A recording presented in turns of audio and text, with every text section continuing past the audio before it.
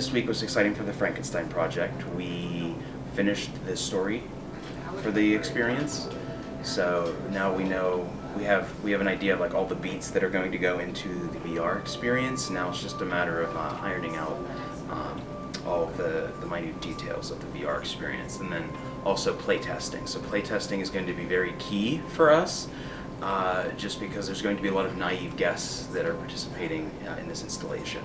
We also outlined our journal entries, which seem like they're going to be really cool, as well as overall idea of what the installation is going to look like, so that's exciting too.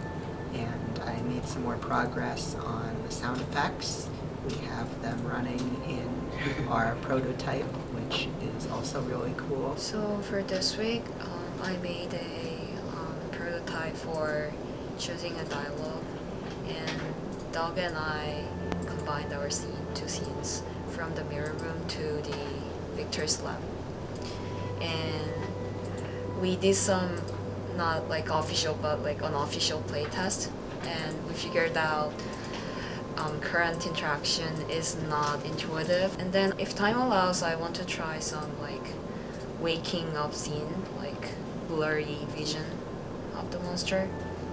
Yeah, that's it. This week we also discovered a shader. It's called cross-hatching.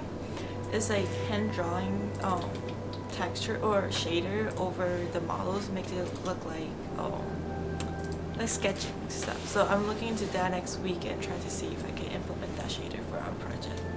As far as character art goes, I did the low poly version of the monster in Maya to make sure that the face can animate properly. This week I finished the scene transition system that adds some textures so the alpha channel can be changed from 0 to 1.